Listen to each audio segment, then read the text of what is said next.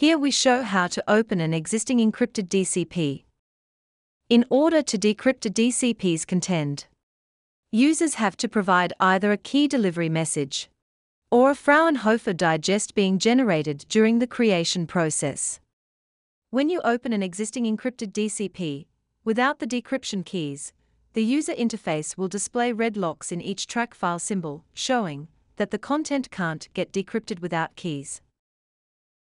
Open a KDM or the digest by navigating to the menu entry File, hover Content Decryption, and select Load Content Keys.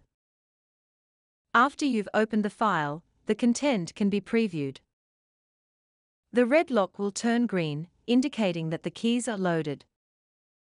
Please note that for security reasons, you cannot generate unencrypted DCPs after a KDM or distribution KDM is loaded. This is only possible by providing the correct Fraunhofer digest file. For more information, visit the FAQs on our website easyDCP.com.